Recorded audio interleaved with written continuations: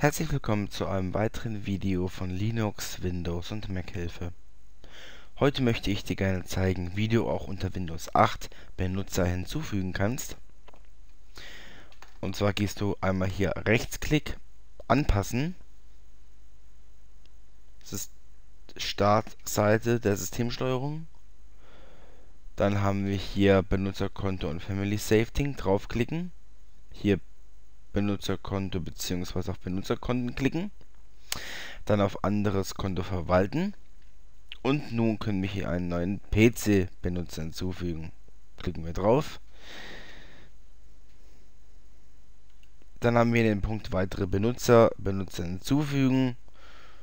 Wir wollen das Ganze ohne Microsoft-Konto und ein lokales Konto. Wir sagen ganz klar, Benutzer soll Linux heißen, Kennwort.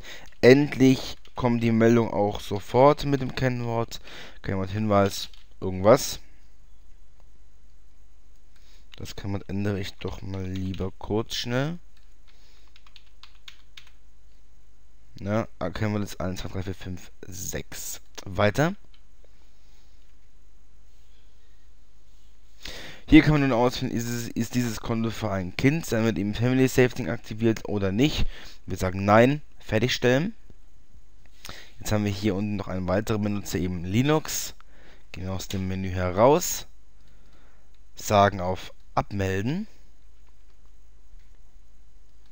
Ziehen das hier wieder hoch und wir haben hier nun einen zweiten Benutzer Linux. Melden wir uns doch einfach mal mit dem Konto an. Ihr habt schon sicher gemerkt, das Ganze ist ein bisschen anders als unter Windows Vista bzw. Windows 7.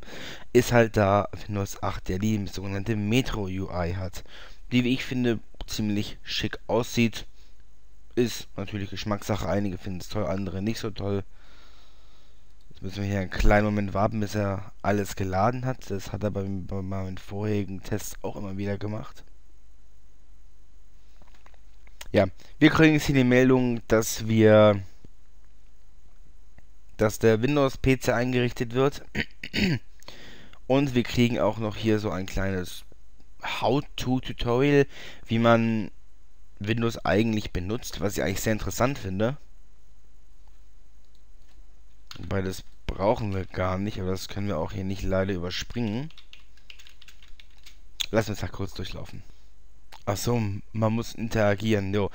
Jetzt wird der PC vorbereitet. Das kann natürlich auch einige Minuten jetzt gehen, weshalb ich hier mal einen kurzen Cut mache, weil ansonsten geht es ganz einfach viel zu lange. So, und jetzt haben wir hier den Benutzer Linux. Sehen wir auch daran, dass wenn wir auf unseren Explorer gehen, dass wir Benutzer hier Linux haben. Nun sind wir hier in unserem Verzeichnis drin. Und hier oben haben wir noch einmal eben den Benutzer, mit dem wir aktuell angemeldet sind, eben Linux. Und hier können wir eben wunderbar hin und her switchen. Hätte ich auch vorher machen können, aber ich wollte euch eben zeigen, wie man es auch anders machen kann. Ich hoffe, ich konnte euch hiermit helfen, unter Windows 8 ein bisschen besser zu verstehen. Und würde mich doch gerne über ein Abo freuen oder zumindest ein Feedback zu dem Tutorial, was ich noch verbessern könnte. Was fandet ihr gut, was fandet ihr vielleicht nicht so gut? Lasst mich einfach wissen. Es folgen auf jeden Fall noch einige Windows 8 Tutorials, auch einige spannende Windows 8.1 Tutorials, auf die sich ja einige schon freuen werden. Aber dazu später mehr. Auf Wiedersehen zusammen, ich hoffe es hat euch gefallen.